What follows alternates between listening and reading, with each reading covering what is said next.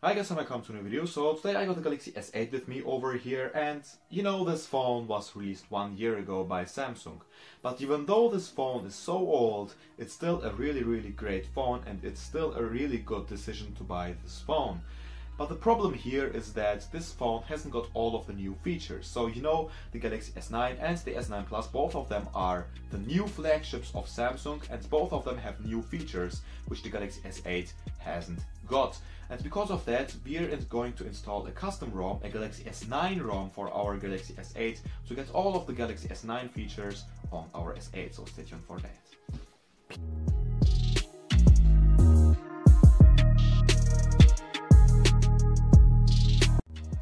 So here we are, guys. So I will split this video into two parts as always. So in the first part of this video we are going to install this ROM. I'm going to show you all the steps which you need to do, and in the second part of this video we are basically going to take a short look on this ROM, and we're also going to take a look at all of the new features which we got together with this ROM. So now let's start with the installation process. So right guys, to install this ROM there are two things which you need to do first. So at the first place you need to download the two files which I will provide in the description of this video, so you just need to download them, and you also need to install TWRP. And yeah, so that's it. So if you don't know how to install TWRP, there are a lot of different videos on YouTube showing you how to install TWRP on your Samsung Galaxy S8 or S8 Plus. Right, so now let's start with the installation process. Right, so at the first place you will need to turn off your phone, so let's do that quickly.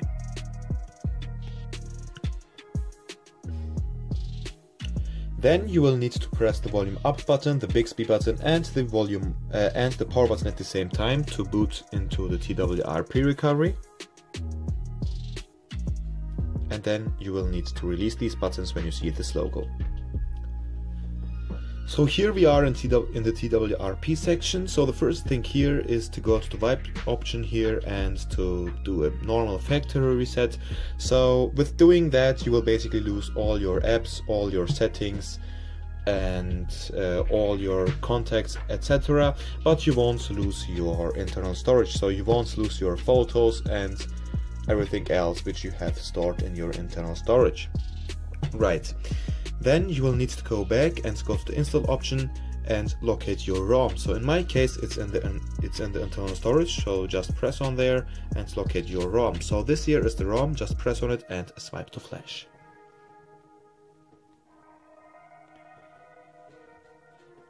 So here we are in the aroma installer. So here you will need to say agree with this, then you will need to press on next. Here you have some information about the ROM, then you need to press next again. Here you can select if you want to do a clean install or a dirty install. So you basically have to say clean install and yeah, press next.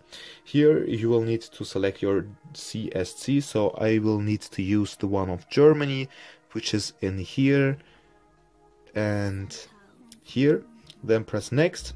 Here you can install some features, so I will need these over here, so let me select them quickly.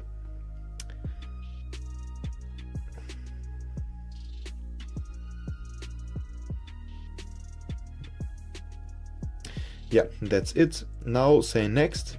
Here you can enable some build.prop tweaks, just like the multi-user option and the image quality. Press next. Here you can also do some or enable some CSC mods. Now let's skip all that. So here you can change your root method, your sound mod. So let's select the stock dual speaker audio.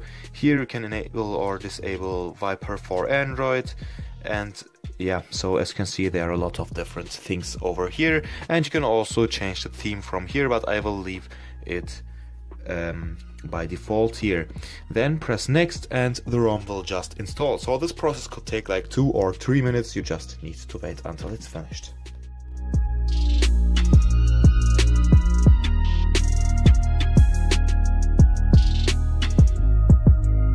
So as you can see, the installation process is finished now.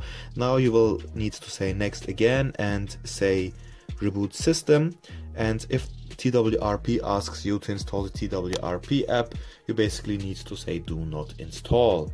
So now you may think that the installation process is finished already, but there's another step which we need to do after the phone is turned on. So now let's the phone boot up.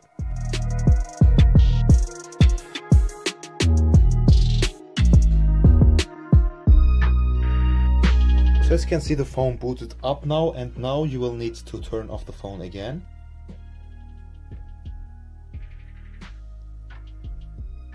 Then we will need to boot to the TWRP to the TWRP recovery again. So press the volume up button, the Bixby button, and the power button again.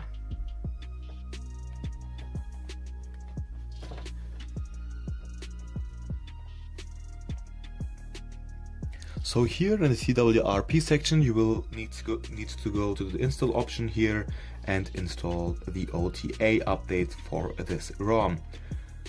After this is finished, you basically need to say reboot system and say do not install, and now we are finished with the installation of this ROM. So now you just need to wait until the phone boots up. So as you can see, the phone booted up now. Now you will need to set in or give in your PIN, so let me do that quickly. So here we are, this is the setup screen. So now let's set up this phone. But let me change the language first. Let's say English, United Kingdom. Okay. And here we are. So this here is the Galaxy S9 ROM for our Galaxy S8. As you can see, we don't have the search bar at the top here in the launcher because we haven't installed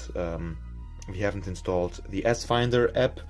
So as you can see, the app drawer looks much cleaner now, and you can also see that you got the Galaxy S9 live wallpaper here, which is really amazing. So you can see this purple live animation over there, live wallpaper over there, or this infinity wallpaper, how Samsung is calling it. And you can see that you got a new animation there. And if we go to the themes section here, you can also see that you got a few other wallpapers here. So you got the same one in different colors, which is really amazing. So yeah, looks really nice. Another nice thing is that there are a few new options here in the home screen settings. So you can disable the portrait mode only. So now you can also use the phone in landscape mode. And here you can see that this is the landscape mode of the Galaxy S9 Plus, which is really amazing when you are holding your phone in the landscape mode, or if you basically like this. So it's a really nice feature in my opinion. And yeah, so here you can see that the ROM is based on Android 8.0. It's not 8.1 unfortunately, because there is no 8.1 Samsung phone. The Samsung Experience version is 9.0, just like the same version on this stock ROM.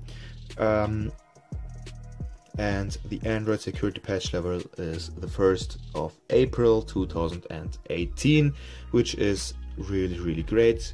So as you can see, today we have the 28th of April, and yeah, it's the same month. So another nice thing is that this ROM has a screen capture or a screenshot button in the toggle section over here, but you can also record the screen together with it, which is really amazing. So you can basically use this here as a normal screen recorder, so you don't need to download any screen recorder from the Play Store. So as you can see, the screen recording works just fine here. So here is the video, and yeah. So unfortunately this ROM hasn't got the Galaxy S9 camera on board together with these nice emojis, but as you can see, the camera works just fine over here, and you got a lot of different modes downloaded already and a lot of filters here. So unfortunately you won't get the Galaxy S9 camera. So here in the advanced features, there's also something called finger sensor gestures. So together with this here, you can basically pull down the notification panel with your finger over here, which is really nice. And the nice thing here is that you can pull down the notification panel twice. So as you can see, I've pulled it down once, and this is the second one. And in the stock ROM, you're only able to pull down the notification panel once, so you were not able to pull it down twice. So this is also a nice thing, which is really nice to see. So now let's talk about the performance of this ROM. So you won't get the best performance together with this ROM. So, you know, as you can see, I haven't installed a lot of apps here. You also get this strange YouTube over there, which looks a bit different than the normal YouTube. But as you can see, I have installed no apps over here. This is completely stock and completely fresh. And even though I have installed so less apps, or not even one single app, this ROM uses quite a lot of RAM. So you can see that it uses like 2 GB of the whole RAM, and only 1.4 GB are available. And as you can see, I haven't even installed one single app, so the ROM is completely fresh. And even though I haven't installed any apps, it already uses so much RAM. So you can clean it from here quickly.